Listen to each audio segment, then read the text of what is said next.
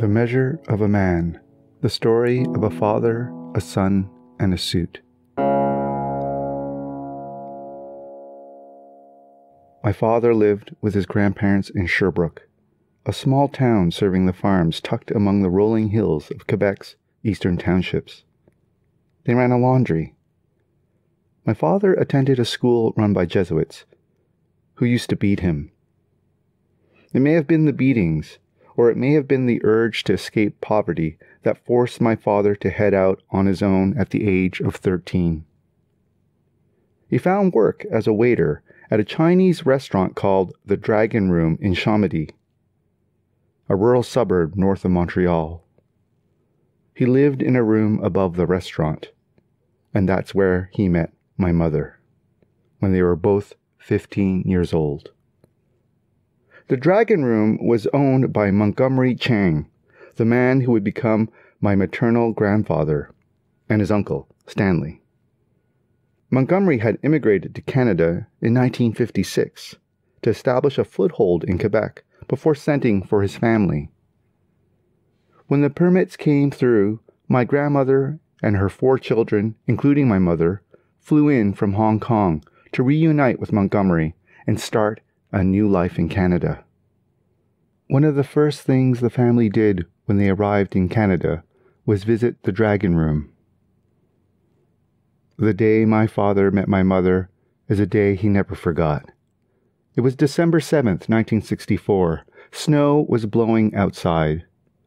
He saw her walk into the restaurant, cold and shivering. My mother didn't even own a coat. He noticed her tweed skirt suit with the hem above the knee and her high heels. He also noticed her legs. I am told he stared, which is forgivable. My father was the youngest person working at the Dragon Room and possessed little guile. All the other waiters teased him, "That's the girl for you." It wasn't a joke for my father, though. He told them all, "I'm going to marry her."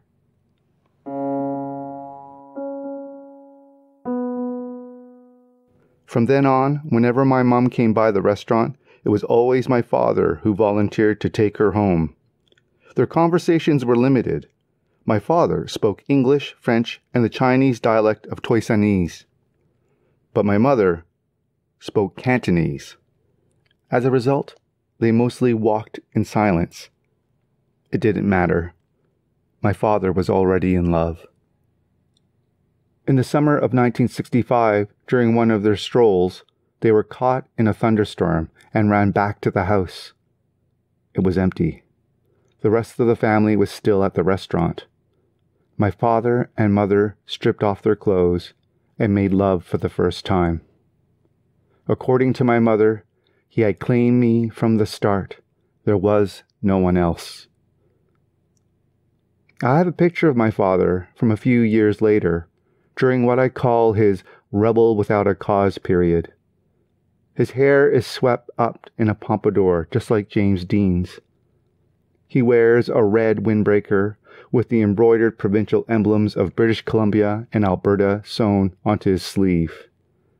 Proof of a cross-country trip. What always catches my eye about this picture is how the sleeves of his jacket drape and fall exactly to the crook of his wrists. The perfect length. I also see he is a work in progress. Even then, he liked clothes, but he's still searching for how clothes can make the man. I see in this picture ambition. He believed he had to make money to be my mother's one true love. And at the age of 16, she had long black hair, dark, smooth skin, and strong, high cheekbones. She was impetuous and socially unguarded. She didn't drink, she didn't smoke, but she was the wild one. She was beautiful. So when my mother entered grade 10 in the fall of 1966, my father made sure she was the only girl at school wearing a diamond engagement ring. A year later, my mother was pregnant with my older sister, Tammy. Exactly a month after Tammy's birth, my father married my mother, and 10 months after their wedding, I was born. By the time my father was 19, he was married with 2 kids, and his family was living above a diner on Sherbrooke Street in Montreal. He had no education, no real skills. He now worked as a busboy at Ruby Foo's, a Chinese restaurant frequented by the wealthy and the famous. And my father was a keen observer. He took note of the style and the manners of the customers and began to emulate them.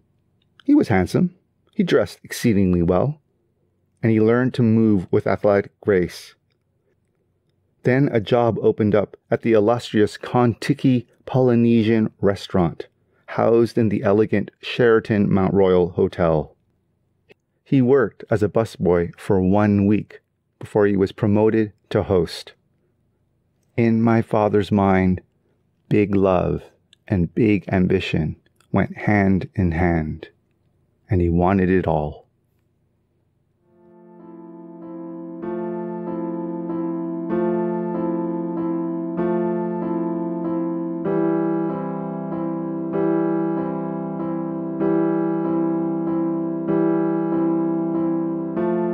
If you walk by the shop, it always looks closed. From the outside, it seems to be in a deep hibernation. I mean, there's no way anyone conducts any sort of business inside. I mean, not to say it looks abandoned, just fallow, somehow lost in the time stream.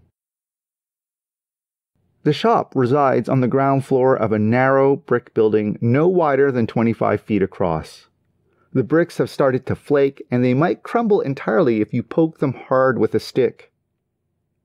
Even with the lights on, the cluttered storefront windows, the water-stained ceiling tiles, the flaking gold leaf letters on the glass announcing modernized tailors, all of it suggests that if you try the door, you will find it locked.